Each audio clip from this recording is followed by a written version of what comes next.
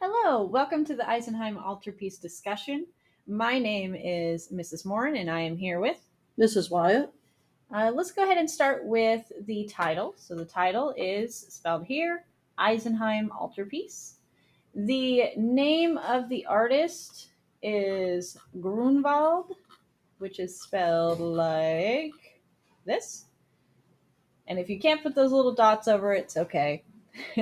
Grunwald is the name of the artist. And then this is a Northern Renaissance piece. In the materials and techniques, this is oil on wood polytip,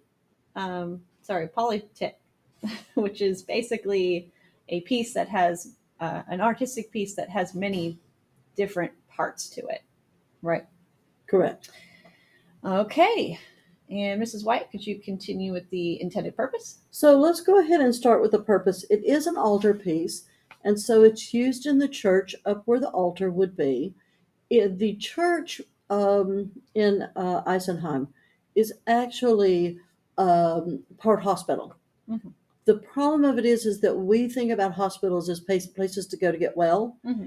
and it's actually a place to go to die. Mm-hmm. So basically, you go there to get right with God. Mm-hmm. So this is there, and there's a lot of things that have to do with the disease that this hospital was built for. Mm-hmm. The hospital was built for ergoism, and it's a skin affliction.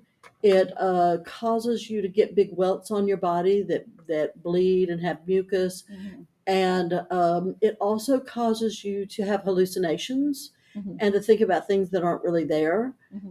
And it's extremely painful, causes amputation a lot of times. Mm-hmm. And so we're going to go through and look at the imagery on this, and you'll begin to understand why a lot of what's on the altar has to do with ergoism. Yeah. So we'll start here at the front with the crucifixion, and of course it emphasizes the suffering of Christ directly and during the crucifixion.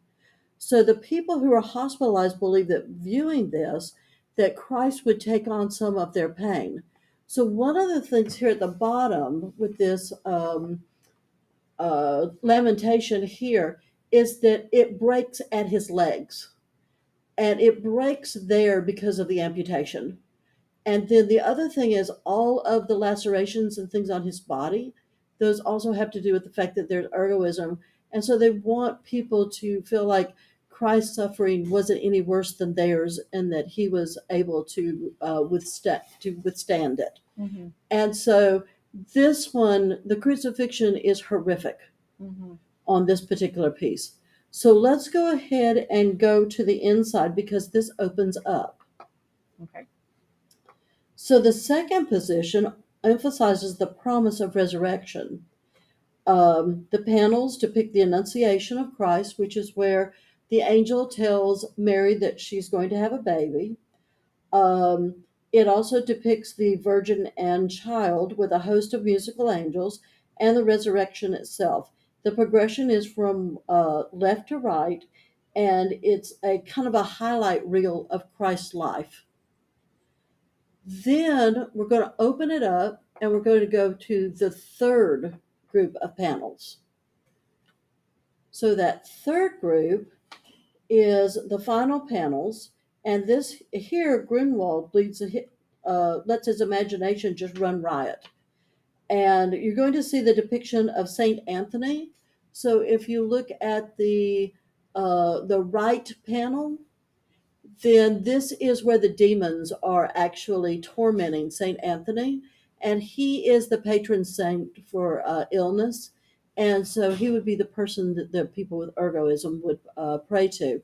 The little guy down in the corner that has the green body and the swollen belly, that's basically how you look when you have ergoism.